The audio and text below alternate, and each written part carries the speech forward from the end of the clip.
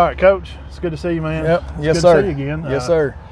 Coach Young's been around here for how many years now? I'm in my 6th year. 6th year.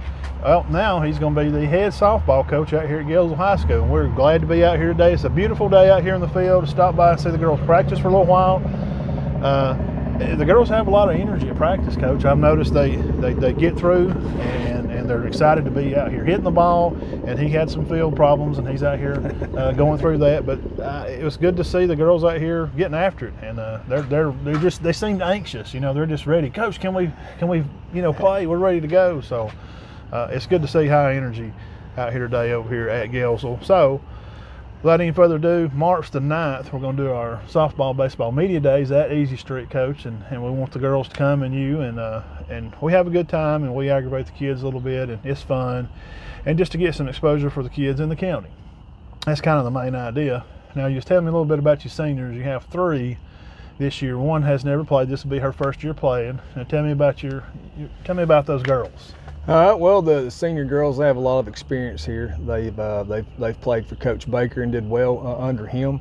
Look, glad to be back for them to be back. Peyton Bright, more than likely, will be shortstop most of the year. Anna Hartline will be second base starting out.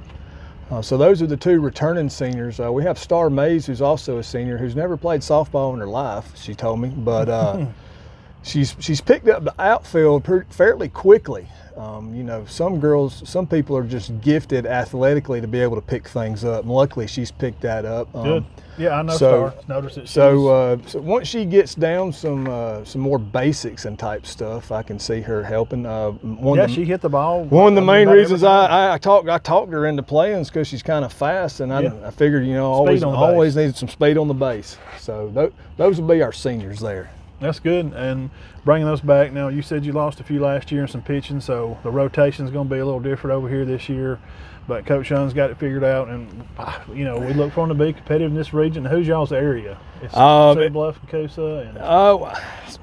I think the area stayed the same as last year, which was it was just us, Cedar Bluff, and Valley Head. Valley Head, okay. Yeah, so it was just the 3. That's the last time I looked, but you got to pay attention to the state. Sometimes they'll switch things up. Swap it up on you. Yeah, but so we look. Our goal is always to be competitive. The pitching, we lost some of our pitching last year. Delaney Coker will be returning. She pitched some last year. So right now she is scheduled to do the brunt of most of the pitching. We'll have Andrea Calvert, who's both of these girls are juniors. She'll be starting in center field, but hopefully she can give us some good pitching, some time on the mound as well.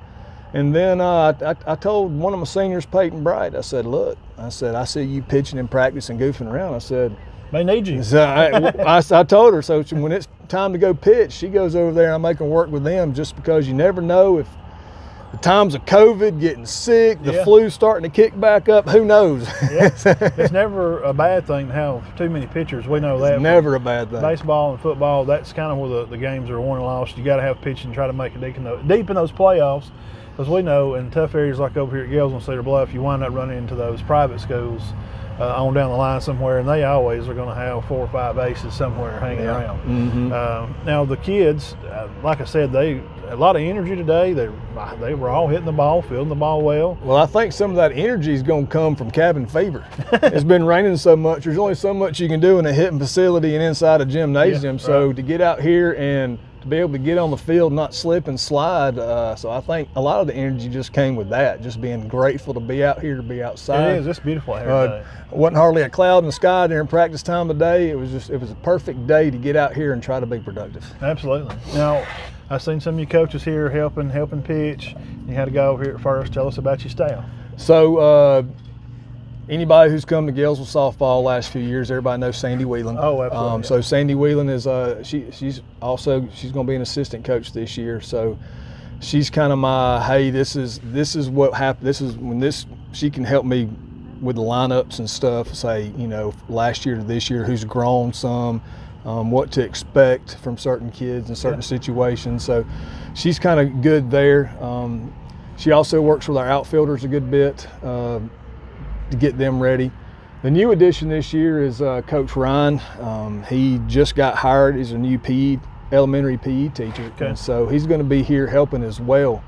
And so I have him working with some of our infield. When we break down in groups, he'll be working with some of the infield or helping with the pitching and catching in that type of situation. Now, so where's he from?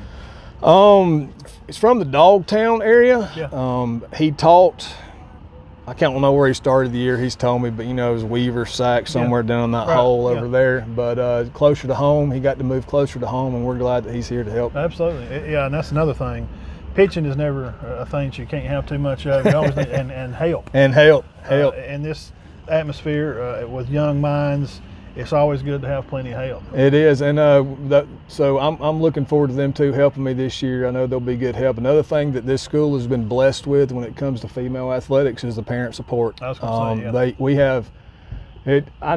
If I ever need something done, I'll ask a couple of parents, and if they don't know what's going on, they know somebody who does, and they're always willing to help, to give helping hands. And so that's another plus with this group. So when the parents are involved, it's always awesome, and then usually when the parents involved, you got a great group of kids, and that's a great group of kids. Yeah, you could tell, and some of them still here hanging out. And they would probably stay out here and play the rest of the day. Oh, they wanted to extend practice 30 minutes at least. They're happy to be out here, like Coach said. The sun's shining today, and it's supposed to cloud up, and maybe tomorrow may be some more rain. So, and I know games are kind of starting for some, and some have played a few little tournaments here and there.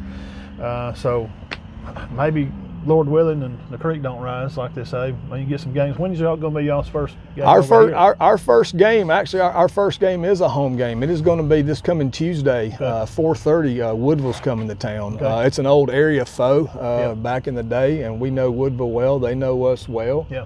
And so I've talked to Woodville coach. He's excited to just get out there and see what he's got as well. That first game can go either way. Is he returning some players too, or is he kind of young? I think they're pretty young. I think they're about in the same boat we are. They may have lost a pitcher or two, so it should be a fun game. But I right now at this point in the season, I can't worry about what the other team has. I got to worry about what I got and who I can put in the. I told him, I was like, look, you may have been a first baseman your whole life, but if somebody's better than you and you give us a better option at third, you're going to have to go where you're going to help the team the most. Yeah, got to be a team player. Yeah. The team stands for together, everybody accomplishes more. Yeah. And with these young kids, you get all that out here and you get it all put out there on the field. In practice, you work, and then in game time, well, it's game time. The hay's in the barn, and you hope that everything's ready. Tuesday at 4:30, be over here. Gaylesville Trojans, Lady Trojans are going to kick it off over here, so come by and see them. Come see them new uniforms. One of my seniors, the one thing she said is, I've never had an all-white uniform, and it's my senior year. I said, well, guess what? First game at home, we're wearing all white. There you go. You heard it here first. Yeah, y'all come out here and check them out. Coach Young and staff, they do a great job over here. Field's looking ready to play. And maybe the weather will cooperate, and they can get everything in. And Tuesday, 4:30 here. Tuesday, 4:30 here versus Woodville. All right, Coach. Thanks for your time, man. Thank you very much. March 9th. Remember, yes, come out to Easy Street about 5 o'clock, and we'll have an order laid out for you. I'll send you something. And we can't wait to see you guys and get everybody out there together and kind of bring everybody together and celebrate the kids and the coaches. Sounds good. Thank y'all. Yes, sir.